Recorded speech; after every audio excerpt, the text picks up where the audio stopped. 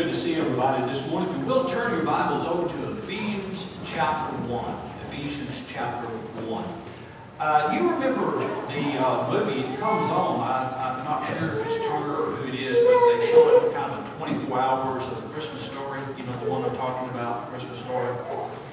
Remember that the main character was a little blonde-headed, blue-eyed boy by the name of Ralphie, and Ralphie had a favorite radio station he liked to listen to. At that time, boys and girls didn't have a TV, they had a radio. And the shows came in over the radio, and that's how they entertained themselves. And one of the little shows that would come on, that was his favorite show, if you remember, was the Little Orphan Annie show. Remember Little Orphan Annie? She is in the comic books as well.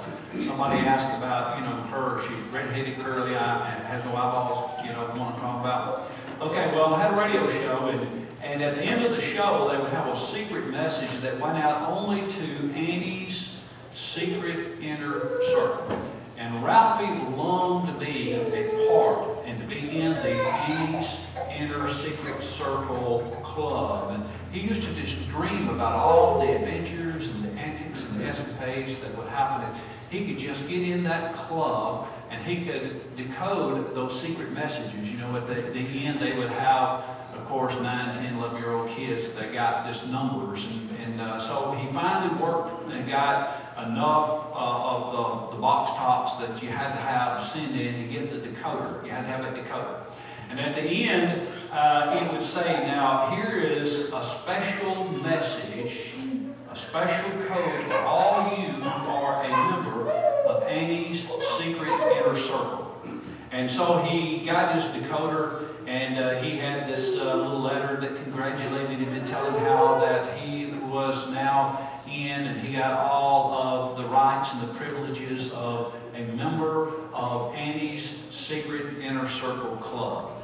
And he listens very attentively, and he writes down all the code, and he rushes on with great expectations that he is going to be able to decode this, and it's going to be something great, because at the end it would say, always remember, boys and girls, Annie wants you to decode this message. She is depending on you. Now, to a 9 or 10-year-old, that's important. And so he gets his decoder, and he starts decoding, and it says R, then E, M, E, R, and on and on and on. And finally, when he gets to the end of it, he looks at it and it says, remember to drink your Ovaltine. Ovaltine? And then remember, Ovaltine was a drink like Nixon's Quick. And that was the sponsor of the program. And so he leaves the room sorely disappointed in that what he thought if he could just get in, it was going to bring so much happiness. There's a lot of people today who think that if I could just be in this or that I could be so happy. But I'm going to tell you, as we begin our series this morning on identity in Christ, knowing my identity, and today we're going to talk about being complete in Christ, the word phrase in Christ and in Him is so vital and so very important. If you look in Ephesians chapter 1 and verse 3, if you got your Bibles, hold them up. Got your Bible with you? Great. All right. Look over here in Ephesians chapter 1, look in verse 3. Blessed be the God and Father of our Lord Jesus Christ, who hath blessed us with every spiritual blessing in the heavenly places. And look at that last phrase, in Christ. In Christ. Now, if you go on and you read this entire chapter, you look down in verse 6, you find that He has bestowed His grace on us in the beloved. In verse 7, we have redemption through His blood, the forgiveness of sins in Him. Going down to verse 11, we have obtained an inheritance. We're the inheritance of God in Christ. In chapter 2, the very same thing. You just continue to read chapter 1, verse 13, chapter 2, verse 6.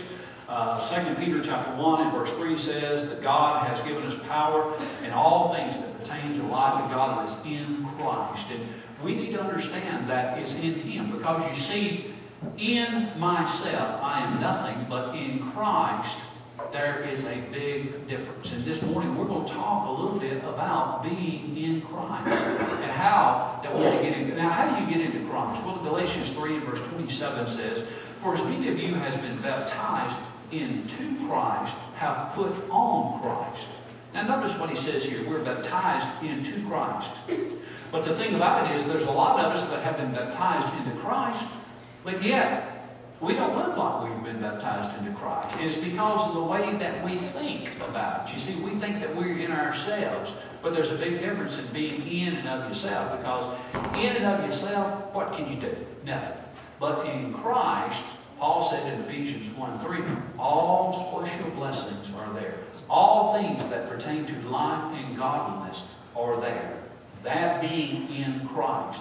And this morning, that's what we need to know. If you're not in Christ this morning, then the thing that you need to do is to get into Christ. How do I get into Christ? Well, according to Galatians 3:27, I am baptized into Christ. But then I may be set in Christ, but I've got to believe that, and I've got to know what God says that means, that I am in Christ. And I don't think anybody can ever have victory. You can never experience victory until you realize that you are in Christ. Because there's too much stuff of the world and too much. See, there's folks sitting here this morning that are going, well, I just don't think that's right. See, there it is. Suke, the soul. You're thinking again. You overthink. I just don't think that will work. Well, that closes the door on God. There's another group sitting here saying, oh, when are you going to get to the point that you just tell me what I need to do? See, that's the flesh talking right there. You know, he's already given us 10 commandments and we couldn't keep them. Do you think giving us another commandment is going to help? It's not going to help. We can't keep the ones he's given us. So giving you another commandment is not, it's my mindset. I've got to remember, I am in Christ. And I cannot experience victory in this world until I realize that all things pertaining to life and godliness, all spiritual blessings are in Christ. And it's not me. You know, there's a verse of Scripture over in Colossians, if you will, turn with me to Colossians 2 and look in verse 10. Notice that he says, and in Him, that is Christ, you have been made complete. The King James Version says you have been made full. You have been in Him, have been made full. You have been made complete.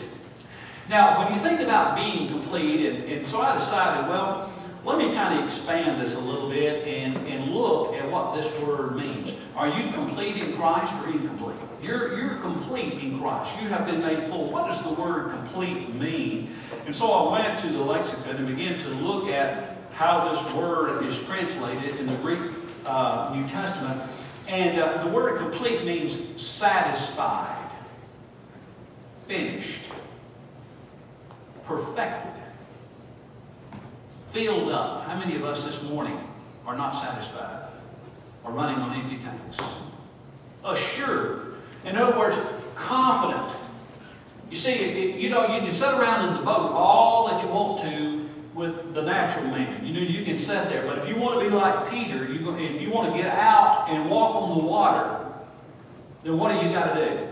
You got to be confident. Well, in Christ there is confidence. You see, there's a lot of people this morning that have great ideas, but they'll never be able to do those ideas. Why? They don't have confidence. There's a lot of people who can live a victorious life for the Lord, but they're not going to get out of the boat. They're not going to go to Jesus. Why? They're not going to live in the supernatural. They're going to stay in the boat and stay in the natural, in the flesh. And the word there, to be complete in Christ, to be filled with Christ, means to be assured, to be secured, knowing who you are. There's the key, knowing who I am. Now, complete means this. Incomplete means not satisfied, but dissatisfied. Not filled, but empty. Not secure, but insecure.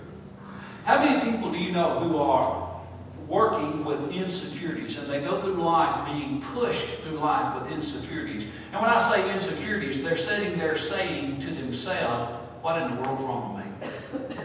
What is wrong with me? Why am I so different from other folks? Isn't that right?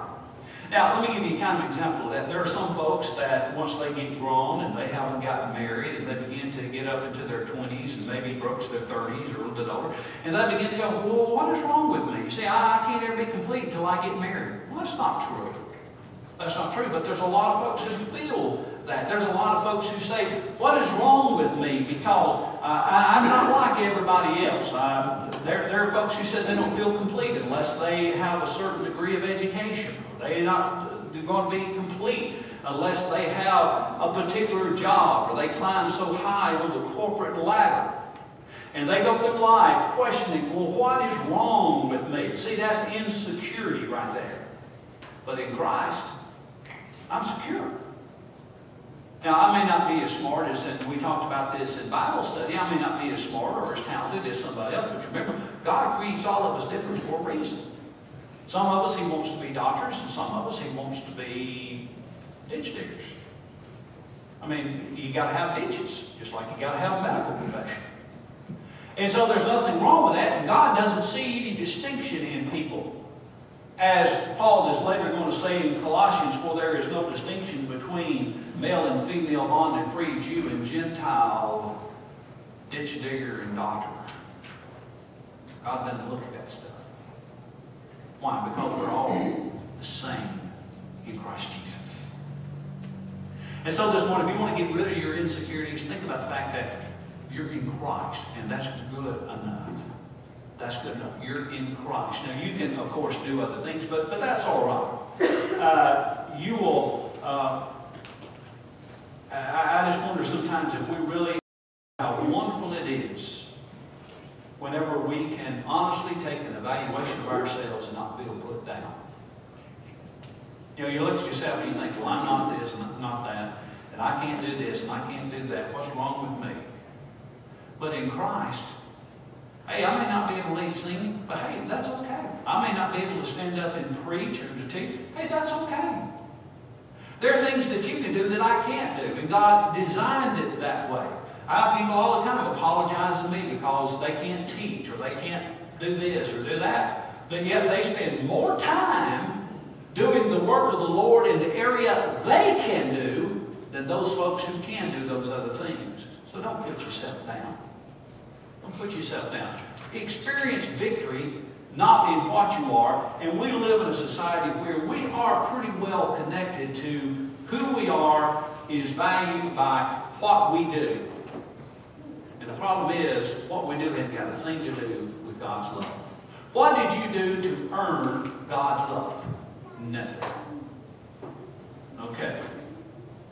That's not it. And you can't be good enough. You can't. See, the flesh will say, okay, all right, you weren't good enough today, so tomorrow you've got to be twice as good if you're going to get this love. And the problem is, well, you couldn't be good enough over here. Why do you compound it and think that you can be good enough, twice as good enough, and get God's love? See, that's Satan trying to talk to you and talk you out of being in Christ and the power and the rights and the privileges of being in Christ.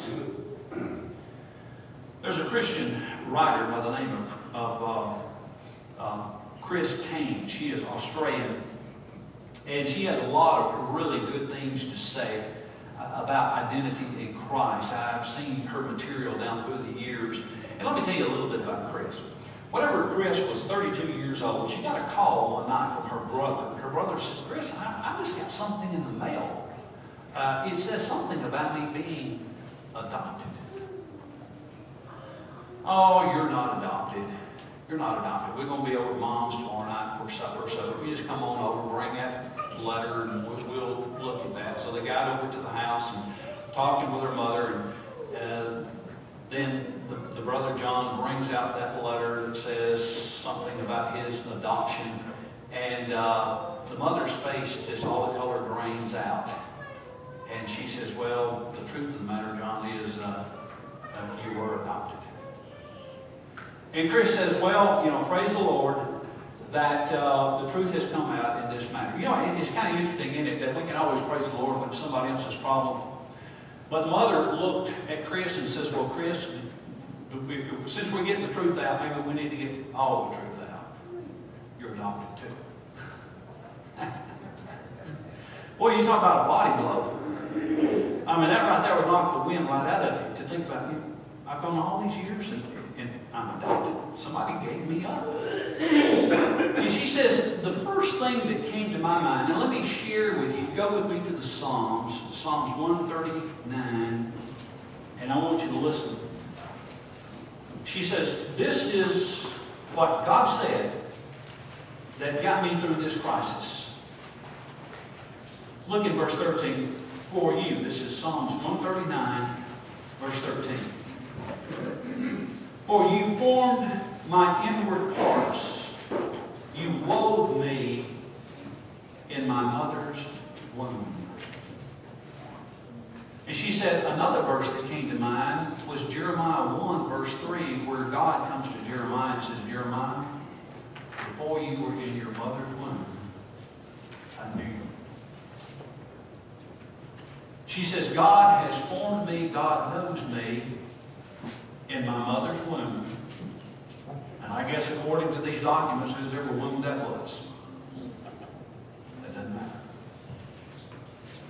And she was able to overcome that because she listened to what God said. God says, I knew you. I formed you. You go on and you read this verses here, you'll see that David talks about the omniscience and the omnipresence of God, and that when we were just little bitty tiny cells, and then later on, we were just a little bit bigger, maybe weighed an ounce, but yet there was a heart there, and there were kidneys there, and there were lungs there, and there were all these little parts. And he says that you have created me. He talks about creating my bones and creating my inward parts. And all that is all those parts, and you know the secret of that, and it's the mystery of that. And so she got one day, about a year or two later, she decided, well, I'll find my birth mother. And so she goes and she works, and finally she finds her birth mother, which just lived not too many miles away, but her birth mother didn't want to have anything to do with her. Didn't want to have anything to do with her. And so in the process of this, she found her birth certificate, the original birth certificate. And up at the top of the birth certificate, where it'll have the name and all this stuff for the baby, it said, unnamed and unwanted. Now you talk about another body blow, unnamed and unwanted. And she says, I got back into the scriptures and started studying again. And in the 27th Psalm, David said, for my father and my mother have forsaken me. The Lord will take me. She says, now, before I was born, I don't even know who my mama is, but God knows me. God formed me. I found my mama. She didn't want me then. She don't want me now. As a matter of fact, she put unnamed and unwanted on the birth certificate. But God placed me in a loving, kind home. That even if my mother and father forsake me, I'm not going to forsake you. You see, you got to get into the mind of God. You got to get into the agreement with God, what God says about things. What God says about you. That's what matters. Over in Colossians, we were talking there in Colossians about being in Him. And he talks about the fact that, look, I'm not going to forsake you. Some people think that, well, I'm nothing.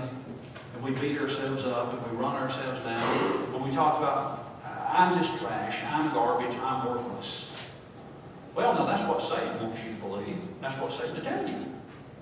But if you go to 2 Corinthians 5 verse 17, he says, for if you're in Christ, you are a new creature. Behold, all things become new. That old trash, that old garbage, that old worthless, in Christ becomes new. Becomes new. But you see, for this to work, I've got to get in agreement with God. I've got to believe and say, God, what you said about me is right. And I'm not going to let my circumstances around me dictate it. I'm not going to let my feelings around me dictate it.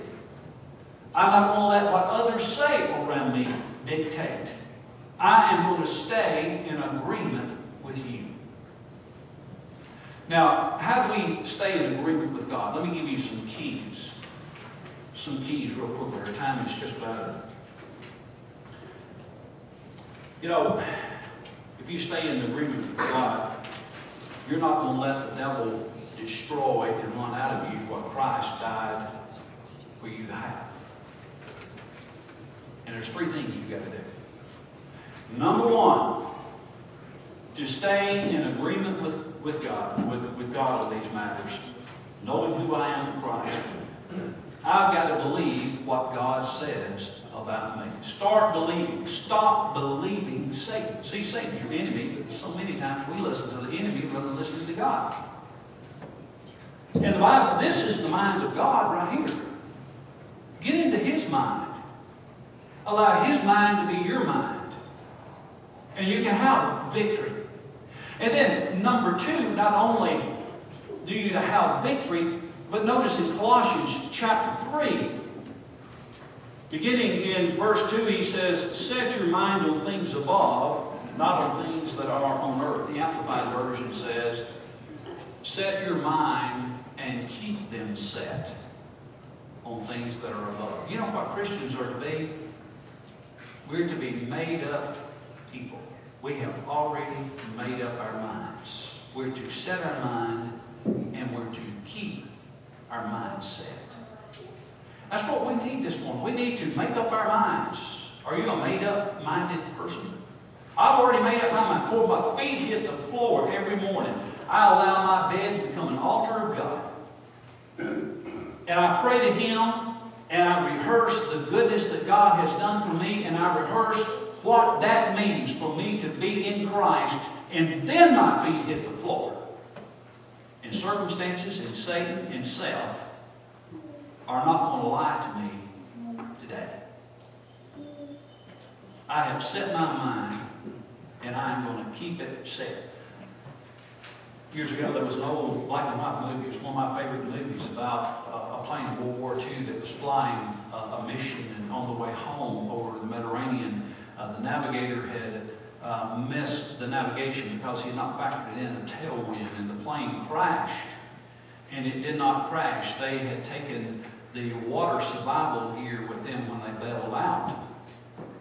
But because of his lack of navigating correctly, they bailed out over the desert. Well, rubber rafts don't help you much in deserts. And you see, life, you're going through that course of life, and there's going to be these winds that are blowing on you, and they're going to want to get you off course. But like a good spiritual navigator, you go back to the gyroscope. Here's the gyroscope right here. It'll get you back on the course. You see, it's correcting the course. I'm not telling you the course is still straight. There are going to be storms, headwinds, tailwinds. There's going to be crosswinds. There's going to be all kinds of things that come. But right here's your course. Make up your mind and keep it made up that I am going to serve God, that wonderful blessings in Christ Jesus, and where the mind goes, the man will follow. See, if I correct my thinking, the body will follow. And then number three, this is one that I really get excited about. Learn how to lean on God. This morning, some of us may be saying, man, I don't know. I'm afraid he'll fall. Go with me to Genesis chapter 4. Genesis chapter 4, story of Cain and Abel. You remember that Cain rose up and killed Abel because God accepted Abel's sacrifice. He did not accept Cain's sacrifice. And we pretty well matched the story. But like Paul Harvey, let me give you the rest of the story this morning. Now, here in chapter 4 of Genesis, we have the lesson. And of course, God now comes to Cain in verse 9. And he says, where is Abel, your brother? And now notice, Cain is going to get smart with God. You ever have anybody get smart with you? He said, well, how do I know? I don't know. I'm not my brother's keeper. You're asking the wrong person. How would I know? And he said, what have you done? The voice of your brother's blood crying to me from the ground. Now you are cursed on the ground, which has opened its mouth to receive your brother's blood from your hand. When you cultivate the ground, it will no longer yield its strength to you. You will be a vagabond and a wanderer on the earth. Now, a lot of people think that God cursed Cain. He didn't curse Cain. Cain cursed himself. If you look at the Hebrew, boys and girls, this is why you need to go to school. You need to learn to read and understand and comprehend. This language, whenever Moses penned it in Hebrew, it was penned in the third person, the indicative mood, which means God said, Cain, you did this to yourself. Now, they lived in a time when people were living 600, 700, 800 years. And just how many funerals do you think Cain had attended? Probably none. But yet now Cain finds himself a murderer. And he says, you know, when people see what I have done, they're going to want to kill me also. And God says, that's right, Cain, you've done this to yourself. You have shed blood. That blood is crying from the ground. And then it's kind of interesting that God speaks of the principle that Paul talks about over in Galatians chapter 6 when he says that whatever you sow, that's what you're going to reap. See, all these principles, they've been with God all along. These are not new ideas. And so Cain, here he is. He has killed his brother. God says, you have brought this on yourself. Your curse is because of what you have done. And Cain says, my punishment, in verse 13, is too great to bear. Behold, you have driven me this day from the face of the ground, and from your face I will be hidden, and I will be a vagrant and a wanderer on the earth. And notice this next phrase. And whoever finds me will kill me. When they find out that I killed Abel, they're going to want to kill me too. God says, you're right. Now, Cain, you brought this on yourself. Notice that Cain, though, cries out to God. Let's keep reading. Verse 15. So the Lord said to him, therefore whoever kills Cain, vengeance will be taken on him sevenfold. And the Lord appointed a sign for Cain, said no one finding him would slay him. Our U.S. Marshal Services has a program in which a criminal can turn state's evidence and they hide them away. And the law can't touch them. And the criminals that they have told them about can't touch them. It's called the Witness Protection Program. Now that program didn't start with marshals. What did he say? I'll put a mark on you that no man can touch you. Cain, you're going to enter into my witness protection program. You've told them you said it. And Satan's not going to be able to get at you. Nobody else is going to get at you either. Now, there's two things we got to close. Number one, God didn't put you in that ditch. He didn't put you there. That's what he told Cain. He said, Cain, this situation, you put yourself there. Have you noticed that here's Cain who was a murderer, and God's still talking to him? God's still talking to him. Glory to be. Who would have ever thought God would have talked to a murderer, but he's still talking to him. God would never want to have communion with me and relationship with me and fellowship with me because look at all the things that I've done. Who's that talking? God or Satan? It's Satan. Cain killed his brother. God's still talking to him. Whenever Cain finally reckons what he has done and comes to agreement with God on what he has done and the punishment that's going to happen to him, God says, well, I'll put you in witness protection. See, number one, God didn't put us in the ditch, but number two, God will get down into that ditch and help us to get out of it. Isn't that one? He'll help us to get out of the ditch. He'll keep on. This morning, don't listen to Satan. Maybe you need to be baptized into Christ. And I hope this morning that God's Word will encourage you that all spiritual blessings are in Him. Won't you come?